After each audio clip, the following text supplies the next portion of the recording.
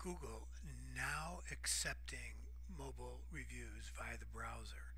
It is once again possible to send a user to using a single URL to open the review box automatically, whether on the desktop or in the mobile environment.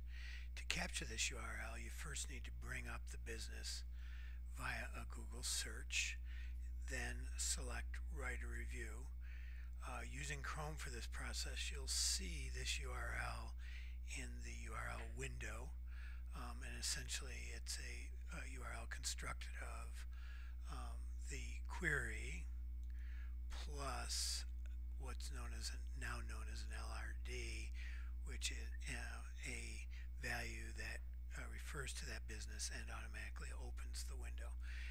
Copy that URL.